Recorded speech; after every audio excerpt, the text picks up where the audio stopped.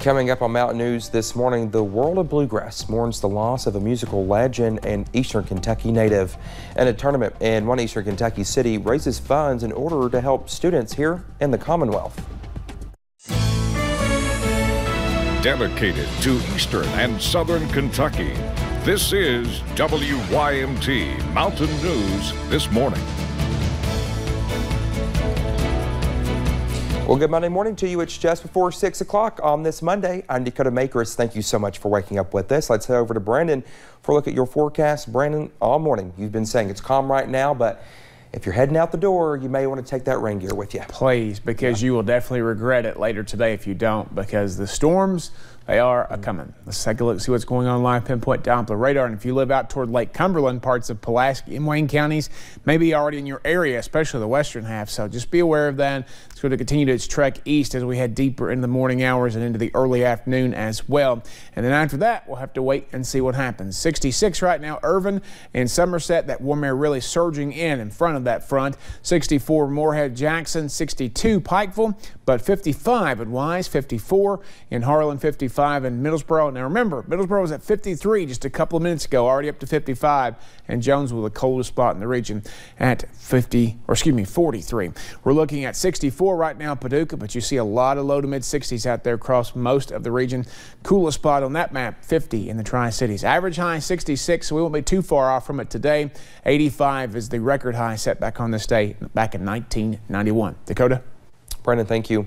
Well, we now have funeral arrangements for a longtime member of our WYMT family who died Friday.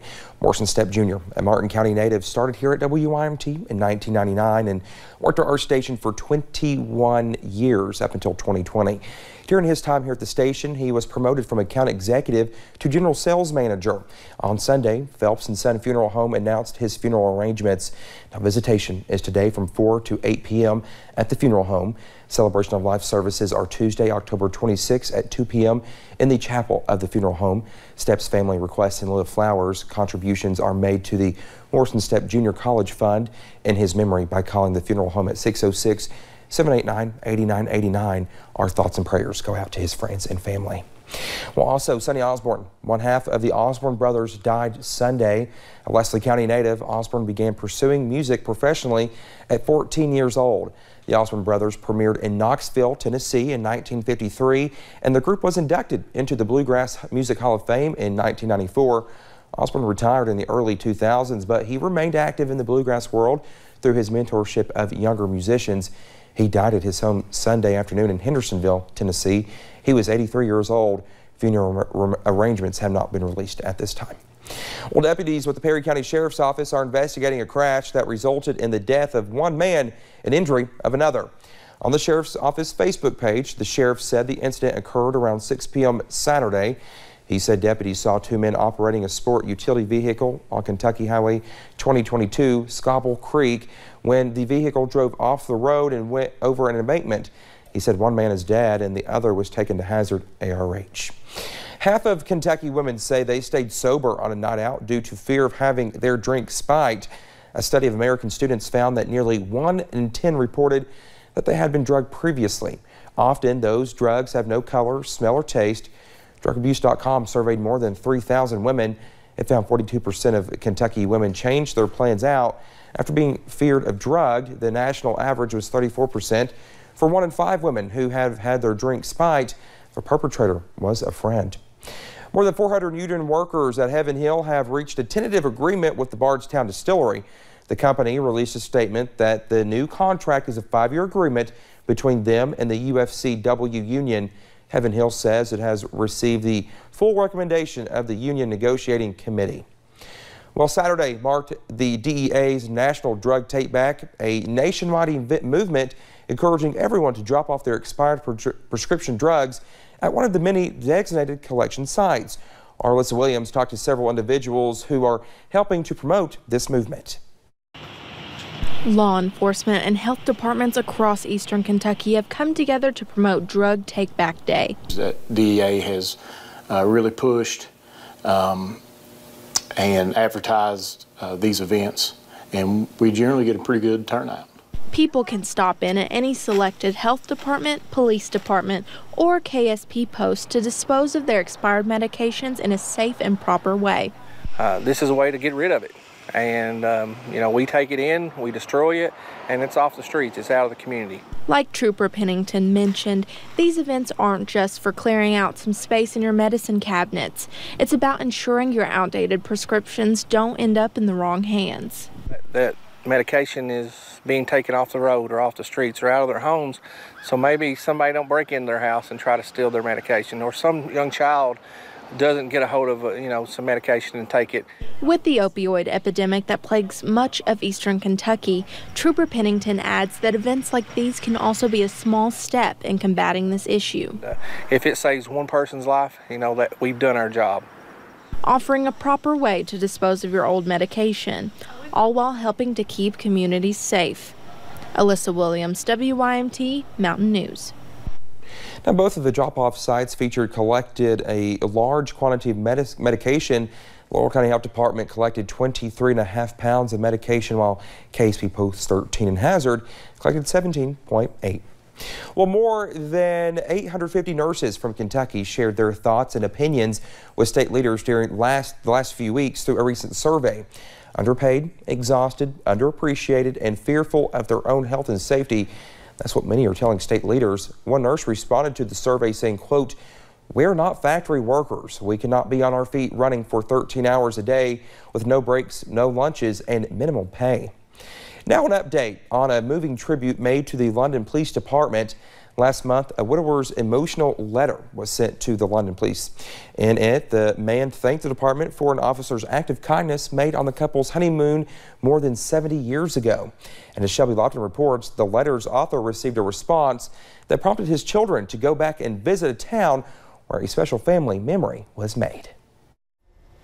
And my father found the card actually just here a while back, and that's how it started. The story begins with Dan and Yvonne Green, newlyweds from small town Indiana. Graduated high school in '49, got married in 1950, and headed to the Smoky Mountains for their honeymoon. That trip brings the Greens back to Kentucky. Like a family reunion every year around October 22nd, which was Mom and Dad's wedding anniversary. Every year, they take a road trip down memory lane. He and Mom just did everything together. Breakfast every morning at their same restaurant. Walks maybe in the afternoon. Recalling the stories their parents told them. They must have parked in a wrong parking spot, and the London Police Department was so kind to put the little red card on their car just saying, "Hey, welcome to London, but here's a few of our rules," and that touched my mother. Natalie Thompson's mother would carry that card in every wallet she had. She passed away 2 years ago. Very hard on Dad. He had to kind of think of a new routine. Dan Green wrote to the police department after finding his wife's treasured card. Thompson says her father was touched to receive a response from Chief Kilburn. Nobody writes handwritten notes to get, back and forth anymore. On this year's reunion trip to the Smokies, the Green children visited the police station to put faces to names. Chief was very surprised that I had contacted him, and that touched him. She says her 90-year-old father is doing well, encouraged by the act of kindness that keeps on giving. It's a love story. Someone said it should be a Hallmark movie. In London, Shelby Lofton, WKYT. Oh, what a sweet story. The 48th annual Kenny Huffman Tennis Classic wrapped up yesterday at Bob Amos Park in Pikeville. The tournament saw 68 competitors take to the courts in singles and doubles action, all for a good cause. All proceeds of the tournament go directly to scholarship funding. Kenny Huffman, whom the tournament is in remembrance of, died at a young age due to cancer and was an avid tennis player. We spoke to tournament leaders about what it means for it to continue annually for nearly 50 years and the support they have seen from the community. We're certainly looking forward to the 50th anniversary tournament in a couple of years. We've gotten a lot of support from businesses and donors through the years because you don't generate enough money from entry fees and things like that to take care of the cost of the tournament and to provide scholarship money. Vanover said many of the competitors were from out of state, but it was a solid mix of locals, as well as including the U-Pike women's tennis team. Vanover also stated he was grateful for the amount of entries into the tournament as well.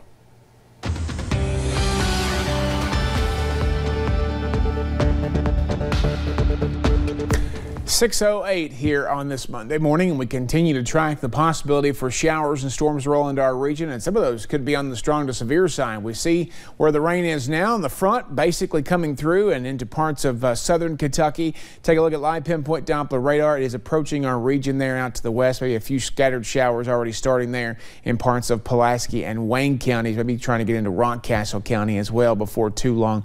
So that model there pretty much on the money. We take a look at our temperatures already in the mid to upper 60s there from Moorhead down toward Monticello. Further east you come, 40s in Jonesville, 50s in Wise, Harlan, and Middlesboro this morning. So that's 11 degrees warmer in Hazard than it was this time yesterday. Same for Monticello, 13 degrees warmer in Moorhead, and a couple of spots, everybody else pretty much warmer, but still lower digits there for Harlan and Wise. Ashland too, all at 4 degrees warmer.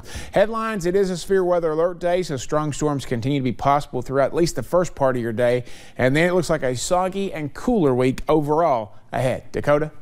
All right, Brandon, thank you so much, and thank you for joining us on Mountain News this morning. More news is on the way. When we return, the President of the United States meets up with senators to eat some breakfast and talk some politics at the same time.